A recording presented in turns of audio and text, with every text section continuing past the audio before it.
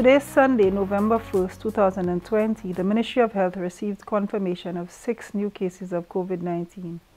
This brings the total number of cases diagnosed in country to 84. Case number 79 is a 44-year-old male from the Babonneau district. Case number 80 is a 33-year-old female from the Vieux-Fort district. Case number 81 is a 65-year-old female from the Castries district. Case number 82 is a 4-year-old male from the Vieux-Fort district.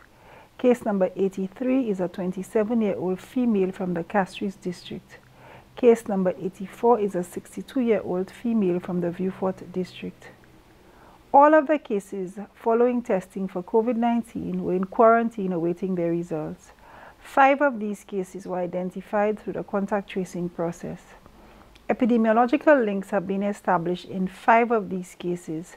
Case 79 is linked to case 65. Cases number 80, 82, and 84 are linked to case 59. Case number 81 is linked to case 50. As per protocol, arrangements have been made for the transfer of these individuals into care at the respiratory hospital. As we proceed into the coming week, the team at the Ministry of Health will continue contact tracing, testing, and placing persons in care as needed. Let's all be guided by the new advisories that were issued by the government of St. Lucia last week. We ask all who will be within their work environments, commuting via public transportation, going into public places to transact business, or going through their routine daily activities to be on a higher level of awareness.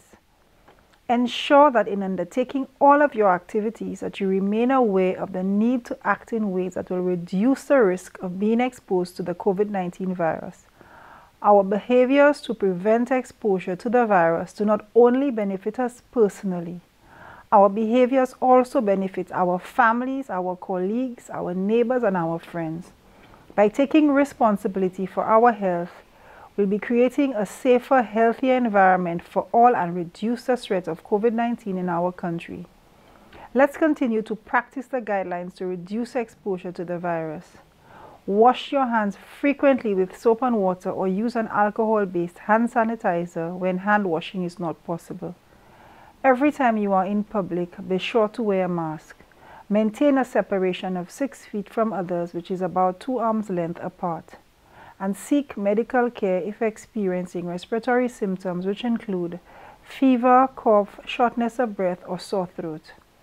All of these measures, when done together, will greatly reduce the risk of exposure to the COVID-19 virus. The Ministry of Health and Wellness will continue providing updates as new information becomes available.